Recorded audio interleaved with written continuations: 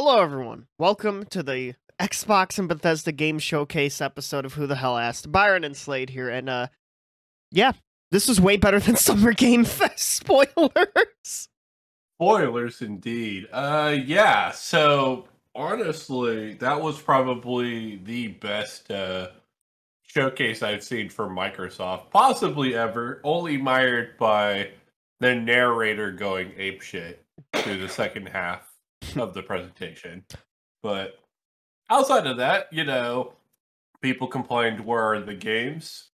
So then they proceeded to show off 90 plus minutes of games that are coming out within the next 12 months, which is honestly really incredible. Yeah, and speaking of where's the games, let's start with not what they started with, but the second thing they started with.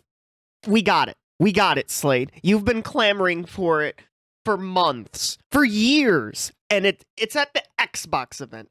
That being Hollow Knight Silksong. It lives. It lives. It's alive. Yeah, so Hollow Knight Silksong was showed off to everybody's surprise. When I first saw this, I have in my notes, when I first saw this, I didn't believe it was Silksong. I was like, oh, Hollow Knight's coming to Game Pass. Dumb me, Hollow Knight probably was on Xbox already. And it was like when they showed the logo, it was like, okay, holy fuck. It's actually here. It's not at the Nintendo event, which I think shocked people even more. Because you would have figured Silksong would be at the Nintendo event, not a Microsoft event. I wasn't picky about which kind of event it was going to appear at, so much as when is it going to appear. When? And I figured it was going to pick a time where everybody was watching and whatnot. But we still have no official release date, but we do have a very interesting set of tweets from Microsoft that I'm sure Byron's putting on screen right now. Yeah, that's right. So Microsoft, so remember what Slade said earlier with the every game shown here is going to be coming out within the next 12 months. Microsoft on the Xbox Twitter account confirmed that. So by June of next year, by this time next year, Hollow Knight Silksong should be in people's hands and fingertips. Which is absolutely awesome. I know a lot of people are speculating, oh, we saw some really good gameplay. That means the game's probably going to be out within the next few months, right? Well, not exactly. Because one, we've already had Silksong gameplay for like the last 3 years, so that means nothing. The fact that they didn't actually include a date with this trailer tells me it's probably further out than it would be closer to release. Hashtag 2023. Yeah, it's definitely joining, in my opinion, that stacked lineup of 2023 games. My God, and that's going to be a number you see a lot of today. And speaking of things, we saw a lot of shooters, but none the weirder than High on Life by the fine folks over at Rick and Morty. A weirdly gross-looking first-person shooter. I think that's what they were going for, though. Yeah. Where the guns are, like, literally chatting you up. Yeah, and they sounded like, oh god, they kind of sounded like, Rick, I think is the name of the character from Rick and Morty. I think you'd be right. Yeah. But yeah, that's actually coming this year. That's actually coming this year. And speaking of things coming this year, we got another big announcement. Riot Games is coming to Game Pass this winter with a whole bunch of stuff. So the crazy thing about this is, one, these are all free-to-play games, right? Yeah. But by having Game Pass, you're going to get access to all of the paid content in terms of like characters and decks and whatnot. Yeah, so free. Yeah, so in League of Legends and League of Legends Wild Rift, you will get all the champions. In Valorant, you will get all the agents. In Legends of Runeterra, you will get the Foundation set. And in Teamfight Tactics, you will get select little legends unlocked. That all of that will be coming to Game Pass this winter, which is huge. Now, let me explain why that's actually a really, really big deal. So let's talk about League of Legends, for instance. A lot of these champions, when they come out, have about, I want to say, a $6 price tag attached to them. Yeah. And this is just on average. Some of them actually cost like damn near 20, and some cost Jesus like less fuck, than $1. I didn't know that. I don't know League, so... So, League has a total of, I want to say, around 160 champions. What the Averaging fuck? at $6 each. You would literally be saving over $1,000 if you wanted every champion in the entire game if you had Game Pass. Yeah, which at least you're not spending... Just League. We're not talking about TFT. We're not talking about Legends of Runeterra or Valorant. That is a borderline crazy deal. Yeah, and people thought that Game Pass was an illegal deal. Yeah. So as soon as I saw that, I'm like, there's no way Riot Games would agree to that fucking kind of monetization. They probably got the bag for that one. Yeah, they had to, which is crazy. Do you think this means anything? To speculate a little bit, do you think this means anything for Riot's upcoming platform fighter? Potentially, especially if it's gonna have a similar model to Multiverses. Mm-hmm. Of course, our favorite game to cover. Yeah, and I imagine it would. I think this is more telling along the lines of what we might see for other games like Heroes of the Storm. It's like a League of Legends copy that Active Blizzard owns. Which Active Blizzard. We'll get into them later. But no, that is absolutely absurd. And fantastic news for anybody who loves, any Riot Games products.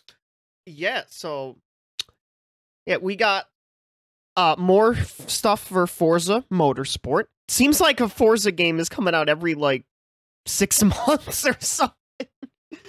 Honestly, it does feel like it. Yeah, I'm surprised they have the time to make the photorealism run as good and smooth as it does, considering these games feel like they come out yearly. Yeah, because the new stuff in Forza Motorsport, we have dynamic time of day and seasons, ray tracing, so trees and other cars will be really reflected on your cars, and then of course, something that I don't believe Gran Turismo has, car damage. Yeah, which is interesting.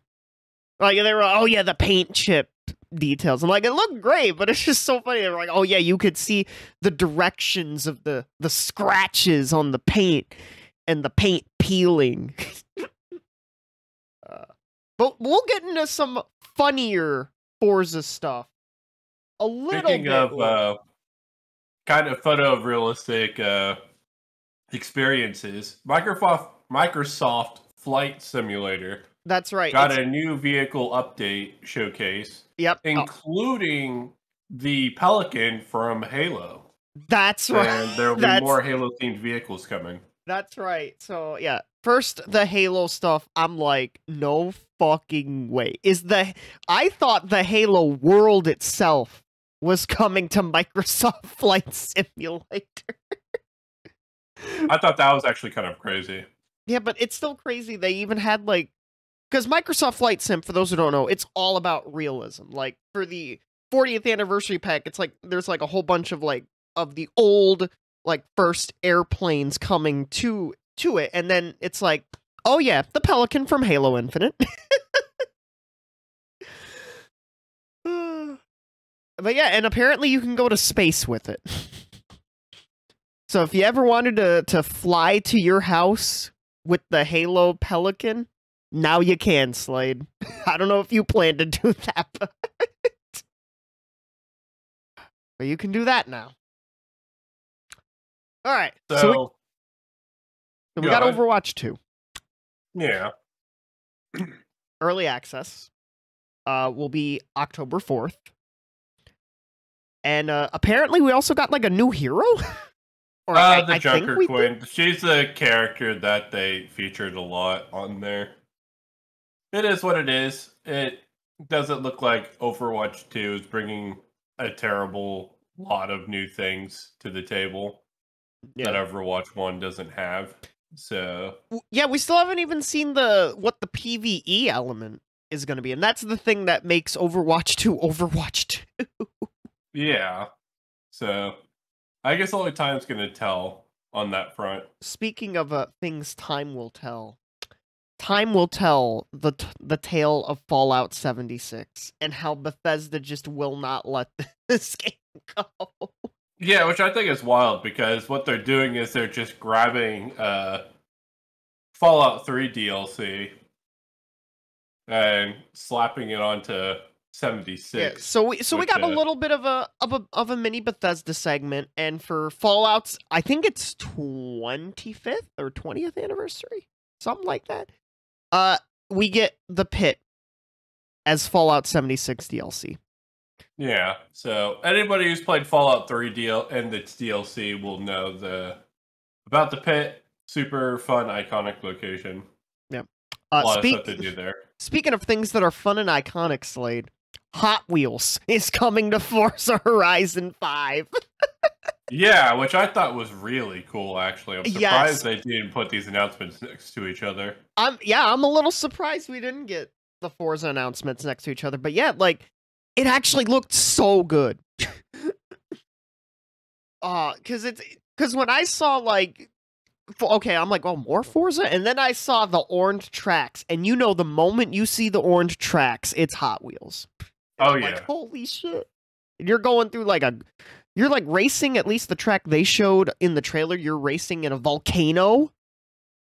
Or some shit like that. And it was, I'm like, oh, man, why can't we get more games just like that in general? Not just having it be DLC.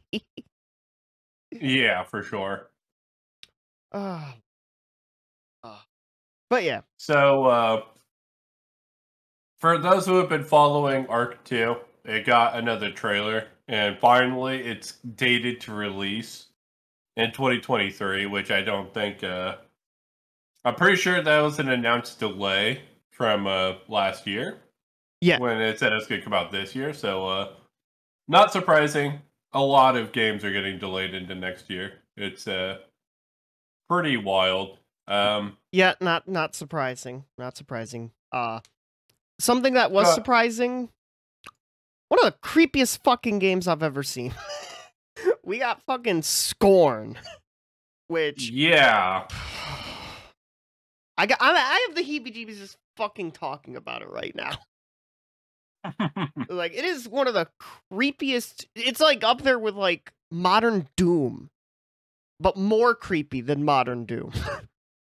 Yeah, this definitely would have fit in with the PlayStation Showcase since we got a lot of horror from there. Well, no, this would have fit with Summer Game Fest more. That's what I meant to say, the Summer Games Fest.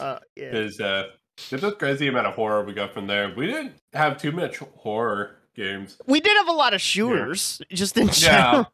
But I mean, I don't think that's anywhere near as bad as them all. At least they mostly weren't clumped together. But yeah, Scorn is it's actually coming out during the Halloween season. So if you want to be scared shitless, Scorn is the game for you. So we're getting a new action strategy game from the people at Mojang called Minecraft Legends. Yeah. A more kind of reminds me of like a Civ game, actually.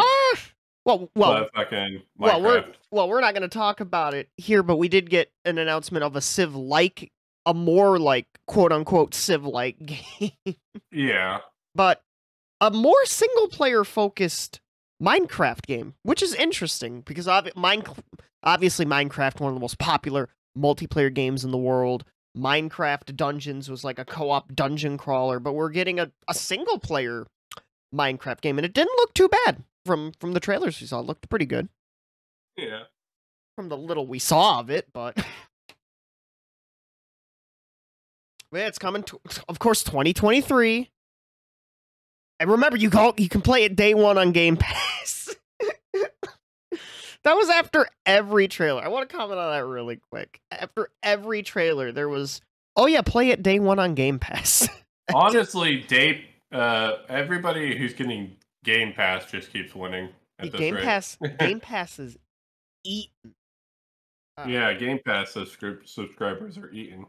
We got the announcement for a survival craft game called Light Frontier, which will be coming in the spring of 2023. It's like, it looked cool. But speaking of things looking cool, we got The Last Case of Benedict Fox, which looks to be a horror mystery Metroidvania. Oh yeah. So kind of a gothic art style Metroidvania game. Looked really cool. But, you know, delving inside the consciousness of like a dead person with supernatural abilities seems pretty cool. Yeah, and it's coming in the spring. It's coming in spring. Spring 2023. Again, 2023. Keep that in mind. 2023. That's a big year. So they introduced the final class for Diablo 4, which is a game a lot of people are excited for. It's the Necromancer class. Yep, Diablo's gonna have the Necromancer class. It's gonna have an open and shared world.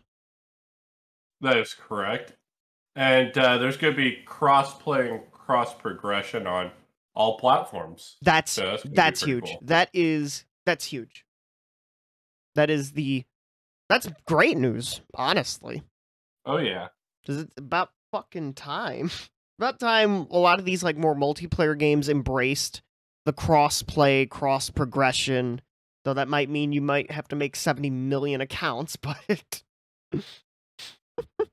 but it might be worth it. It might be worth it. So what do we get? What do we get next? What do you got next for us, Slade?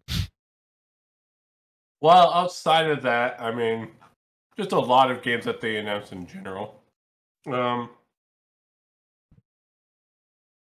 Ravenlock trailer looked pretty interesting from what I could see. Yes, it did. It kind of looked like, in some aspects, it looked like Minecraft, which we just talked about a few moments ago. Yeah. But it also kind of looked like Alice in Wonderland. That was the impressions I definitely got from it, more Alice in Wonderland than anything else. Yeah, it's a more like, it's an action-adventure game and stuff. But Slade, we have the four biggest announcements, though. We got a lot of other smaller stuff. Grounded finally got its like day one, like it's finally out. Grounded, that game where you're a kid trying to survive in the garden. That got stuff. Sea of Thieves finally got its captain update where you can apparently name your ship as long as it's not profane. But fucking Persona is coming to Xbox, Slade. This is not a drill. Persona's coming to Xbox. Well, not just Xbox, but also PC, which is absolutely fantastic. And you're also getting the definitive version of all three games. You're getting Persona 3 Portable, which was the PSP version of the game. You're getting Persona 4 Golden, which is already on Steam. Yes. But now it's also coming to Xbox, which is great. And then you're also getting Persona 5 Royal. Yeah. Now, this might be a dumb question, as someone who has the most basic knowledge of Persona. Is Persona 3 Portable the definitive version, or is that FES? You might be right. It's probably FES. I wasn't thinking. Yeah, but yeah. But definitely for Golden and Royal, they are the definitive. Yeah, those are the definitive editions. Yeah, which. Yeah. And we actually have a release date for one of them, Persona 5 Royal. That is coming, I believe, in October of this year. So we're getting Xbox has games this year. Oh yeah. And apparently they're adding one game to Game Pass every month for the next 12 months at the bare minimum, which is pretty insane. Not gonna lie, that is absolutely insane. Yeah. So for Xbox people, that means you're going to get 3 Persona RPGs within the next year, which is insane. Oh yeah. Kojima-san is here. Kojima announced, yes, I'm working with Xbox Game Studios on a game. And on the Xbox Twitter account, they revealed this was going to, quote, use the power of the cloud. Which could mean one of several different things. Yeah, so this could be something that is played exclusively on a cloud service. I don't know if this means that there's a unique style of gimmick or mechanic that he could use to kind of leverage the cloud, in his words. Yeah. I don't know. It's Hideo Kojima. He makes some pretty wacky shit. Yeah, look at that. Look at Death Stranding. Oh yeah. So for people who are excited to see new ideas innovated, he is definitely your guy, and I think Microsoft is very happy to have him. Yeah, and of course, the last thing they ended on, Starfield. Of course, we got a whole bunch of new details about Starfield, didn't we? First and foremost, finally getting a gameplay reveal. Yeah, and looks like every modern day Bethesda game plus a little bit of No Man's Sky. Yeah, it looks like No Man's Sky had a baby with Skyrim, but also a shooter. Yeah. What Fallout, kind of, I guess. Well, yeah, but if Fallout played and looked a lot more smooth than it usually does. Damn. I don't know if that was meant to be a roast. Not particularly. I mean, it's Fallout. We both love and hate it. It's just that type of series. Yep. Apparently, this will have the quote most flexible Bethesda character creator. It will have it'll have ship building. It'll have base building. So your usual. Yeah. So on the topic of the custom creator, that's not a high bar for them to get over. Yeah. True. Bethesda's customization has been pretty limited. But who knows? Their partnership with Microsoft has probably changed a lot for them. Well, it doesn't seem like the engine's changed. Probably not, but I think at that point, the partnership with Microsoft maybe will get them past their whole, it's bugs are future kind of thing that we used to consider a charm, but now we just consider them bad. Yeah, and the fact there's going to be I think 100+ planets or something like that. I could see the bugs just flying around me right now. So there'll be over 1,000 planets. 1,000 planets! I cluster of over 100 solar systems. Oh, 100 solar system. Oh my, yeah, I could see the bugs literally flying right now. But yeah, Slade. But yeah, Starfield's 2023. The game of the year conversation for 2023 is it's getting bigger and bigger by the day. Yeah, it's actually absurd. Yeah, and then we got a huge calendar of all the games coming in 2022 and 2023, and but yeah, what'd you think of the show overall? Things that were announced, things that weren't announced. We could talk about that a little bit. Yeah, so things that were announced. Let's focus on that. Yes. I think this was an amazing showcase. Hands down, it was 10 out of 10. I think we got a lot of games and gameplays. We didn't have developers feeling themselves for 20+ minutes. Well, Todd Howard, but... Yeah, Todd Howard was the only one, and I can live with that. Yeah. Hollow Knight, Silksong. Yep. Finally, after all this time, it's still alive. Silksong is alive, ladies and gentlemen. No official announcement or anything, or tweet or video, or not even a tweet since 2019. So here we are. Yeah, here we are. The hype hasn't died for that game. The hype has not died. But even outside of that, it's good to finally see some gameplay for Starfield, because it was one of those things where a lot of people were excited. But I'm like, you're all getting hyped over a logo. We haven't seen jack shit Well, yet. a logo and an idea. And an idea, yeah. And so it looks like it's coming along decently well. But outside of that, they also had a plethora of like really good announcements. We talked a little bit about the Riot Games one. That's actually really huge. Yep, in terms of Riot value. Games. The funny Horizon, or no, the funny Forza DLC. Yeah, and and Hot Wheels. Honestly, the Microsoft Flight Simulator thing with the Halo vehicles is actually cool as hell as well. Yeah, absolutely, and a lot of little like smaller game announcements. The Benedict Fox game. Ravenlock.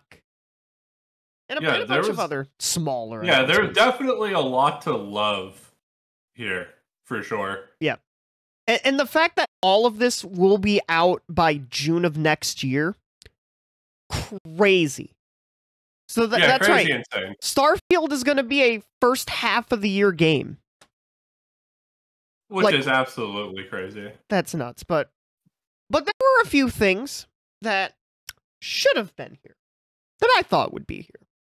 Halo Infinite. I thought we'd get something other than, hey, you can fly a vehicle. I thought we'd actually get something on Halo. A little surprised we didn't.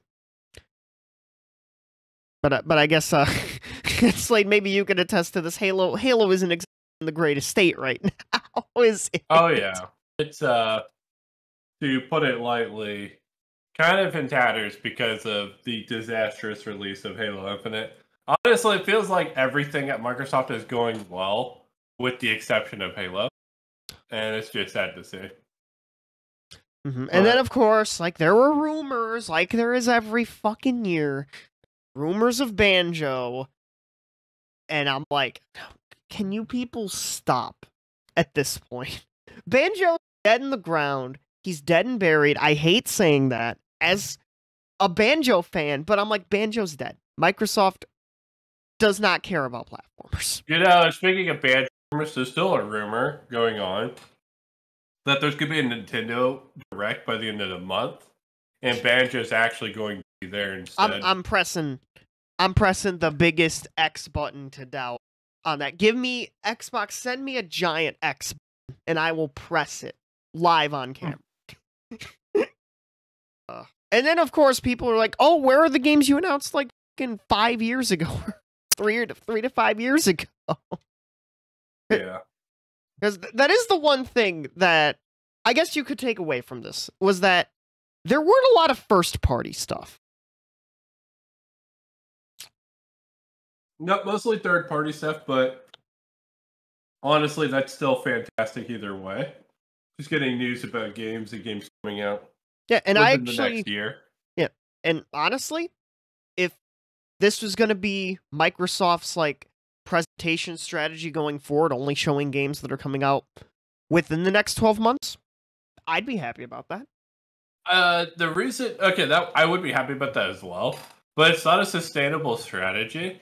This only works when you have a large contingent of games coming out with a time frame, and games kind of ebb and flow in terms of release dates. That's true. Look at this year. Look at all the news we've covered this year. Like 90% of them were games getting delayed. So that or stuff like fucking fuzzy controls. But